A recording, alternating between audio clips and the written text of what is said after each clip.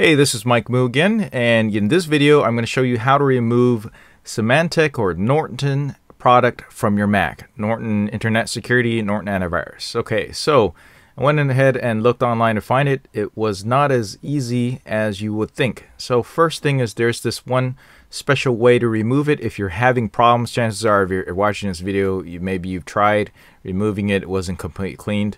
And here's the actual instructions from the website itself. So you actually open up your Norton product, go up to the top, click on Norton Security. It's right by the Apple menu. Under Norton Security, you can choose Uninstall Norton Security right here and remove it. And just click on Uninstall, let it do its thing. This doesn't apply to Chrome. Notice that if you have Chrome and you use the Chrome extensions, you'll have to go separately into Google Chrome to remove these. And then you go ahead and type in your password over there and let it do its uninstall thing. I'm usually very paranoid about this type of thing, and so after I do this, I'm going to go ahead and download these tools right here separately to remove and make sure those are completely cleared out. So that's it. That's all you got to do to remove Norton Security from your system. And you know, if that's all you want to do, that's exactly how you do it. A little bit of backstory about why I'm doing this is because I've been getting a bunch of Norton, I've been getting some Norton related panic problems and kernel panic, and this is the panic report that I got, and I found out that this has to do with the anti-malware solutions that are within Norton Security causing this problem. And it's usually because of APIs that are not properly signed or accordingly to what is required for Apple. So you know, in my course of security consulting, I definitely test a bunch of different antivirus, anti-malware solutions, and unfortunately, at this point in time, which is July 2017, I'm going to say I'm going to have to pass on the Norton solution for the Mac because of this error. All right.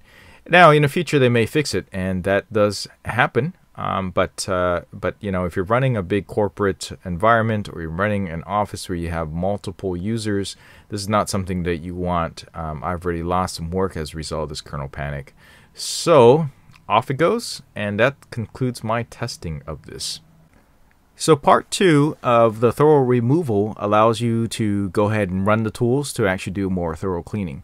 As linked down below, there's actually some files about removing Symantec Mac files, and if you open that up, you'll be able to open up a command prompt, which you'll have to open by right-clicking and choose Open, because it's got to give you a little bit of warning to let you know that this was downloaded off the internet and whether or not you trust it.